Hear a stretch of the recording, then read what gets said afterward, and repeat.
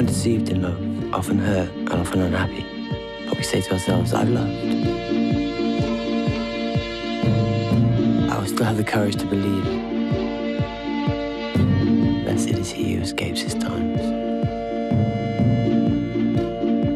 À la base, j'étais pas une fan inconditionnelle de Peter. Voilà, après, j'aime sa voix. Et après, je trouve qu'il incarnait parfaitement l'idée que je me faisais de Musset.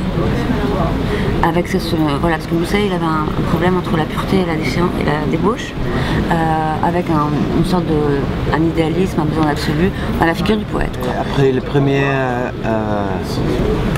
entente, je regarde Stella, je prends Stella. Quite a strange film actually. It's quite disturbing, perturbing. Yeah, I'm just excited, you know, to be involved with someone who is creative and productive, you know, in my life, in my world.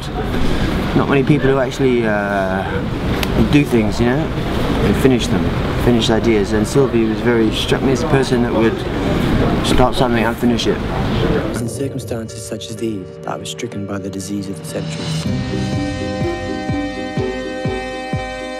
So this whole business is beyond repair? Nothing is beyond repair. My story is quite simple to tell. I can neither love her, nor love another, nor go on without love. Hyper facile. C'est-à-dire qu'il est... Bon, déjà, il est doué. Après, il a une mémoire phénoménale, ce qui est quand même pas mal pour ce qui évite les post-it.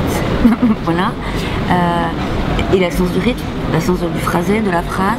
Et il aime la littérature, donc ça, c'est un point qu'on a en commun. Après, moi, je parle pas très bien anglais, il parle pas très bien français.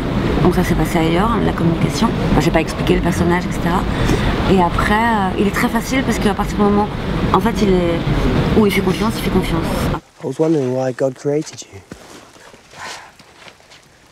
And I was telling myself it was to heal all those who suffer. My, such words. Coming from you when one can only take them as a compliment. Why? Because you seem very young to me. Well, at times one can be older than one's face. One can also be younger than one's words. It's a good definition for my film. Pop Barry Lyndon. I achète. On s'arrangera après. It's a great film, Barry Lyndon, but I don't know, I really feel a sense of, I'm really, like, come on, don't do it, don't be such a cunt, like, just be happy, you know? It's like people like Hitler or Napoleon, they reach this point where you think, okay, right, you've got what you've got, just be happy, take it, don't keep taking more and more, you know?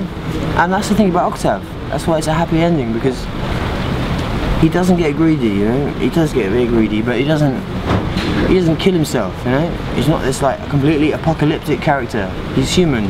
He's not a monster. Yeah. No. Barry Lyndon's a monster. You took very well. Thank you.